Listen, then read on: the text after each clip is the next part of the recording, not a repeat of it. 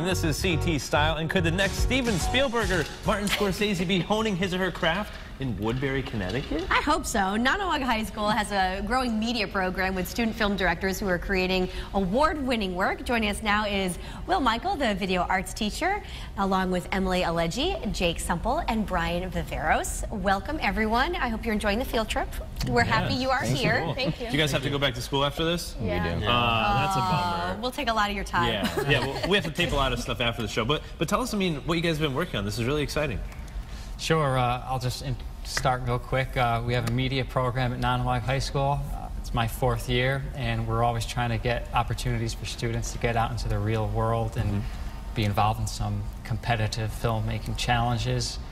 Last year, we had Brian and Jake win at the Expo Fest Film Festival, which is coming up again this year, May 19th, at the Oakdale Theater in Wallingford. So what's this year's film that you guys produced? Well, me and my friends produced a film called Risky Business, and we enter an 84-hour challenge where we get 84 hours to make a film, and they give us a set of criteria, and we have to follow that criteria and submit it by Monday night.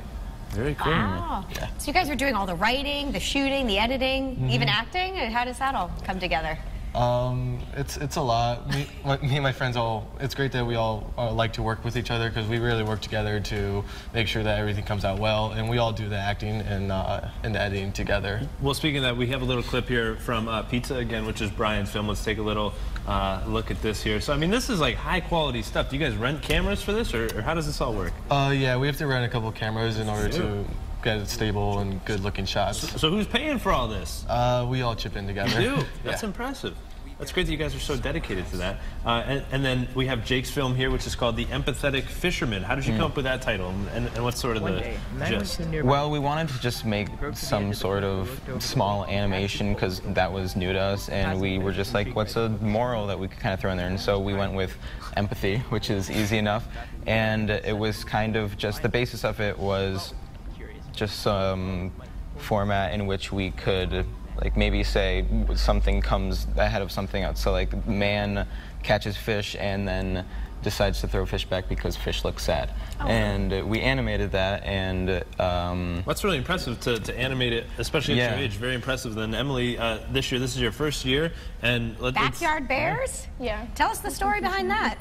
So at the Bench of the River Audubon Center in Southbury, there's been like a real increase in bear population and density within the area. So seeing that, I decided to do a study on how the bears affect other wildlife and how the humans in the area impact the bears. How did you get the bear video? We used trail cameras set up on trees, and do you put honey on the cameras, or how do you attract them? Not really. It's not for bear, right? Is that true? Are they attracted to honey? I don't know. Are they? Are they into honey? They're into like very sweet things, so like jelly. So I suppose. Yeah, Sorry. It's okay, Teresa. I accept your apology. But you've submitted, and we're just going to wait and see the results coming up next month, right? Yep.